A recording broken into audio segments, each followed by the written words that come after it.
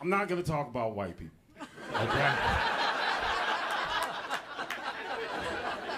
All right, because I saw how tense you got when I came out. You're like, yeah! Oh. Oh. We get it! We get it!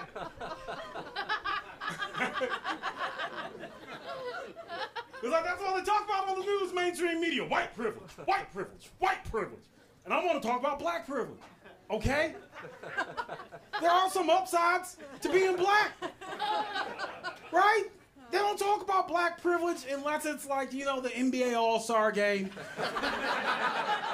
You know, or Beyonce releases a record and wins too many Grammys. Like, that's it. But like, right now, I'm imposing my black privilege and I'm celebrating and you guys can't even tell. Right?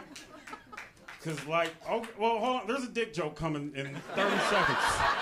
So don't get too, you know. All right, this is a comedy show, not a TED Talk.